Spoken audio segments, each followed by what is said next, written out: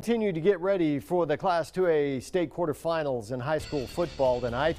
The Leon Bearcats and San Saba Armadillos changed the day and time of their fourth-round playoff matchup to try to avoid the worst of the weather that's coming our way later this week.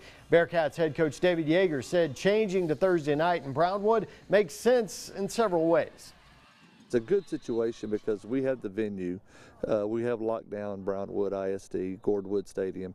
It's ours Thursday through Saturday, and it's not a great distance. It's not like we've got to travel 4 hours, and both sides want to put the kids out there in the safest environment possible, and for the the team that's the best wins, not based upon the elements. The winner of our matchup plays West Texas and New Deal, and they have moved their game to Thursday. So if you play on a Saturday, they're going to have 2 days of heads up on you, and so that's in the back of your mind.